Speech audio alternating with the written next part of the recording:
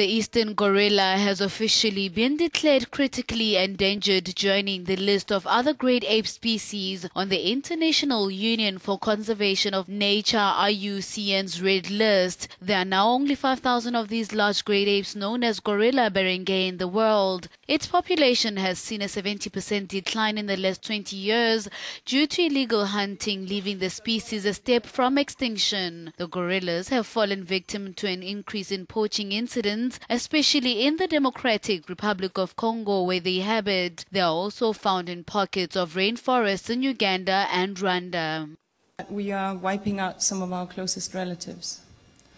The eastern gorilla, which is the largest living primate, is now in this update listed as critically endangered.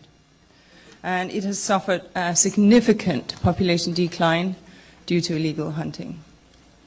This means that 4 out of every 6 great ape species are now critically endangered, and 2 that are not are still under considerable threat of extinction.